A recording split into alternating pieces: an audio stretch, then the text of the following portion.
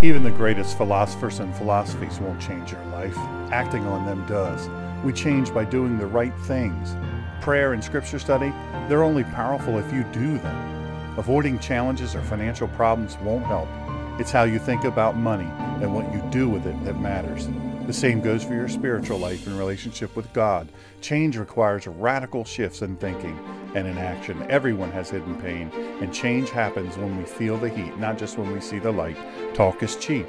Consistent actions achieve goals. Faith addresses the pain in your heart, and real identity in Christ comes through prayer and scripture and practice, not just as bumper sticker slogans on the back of your car.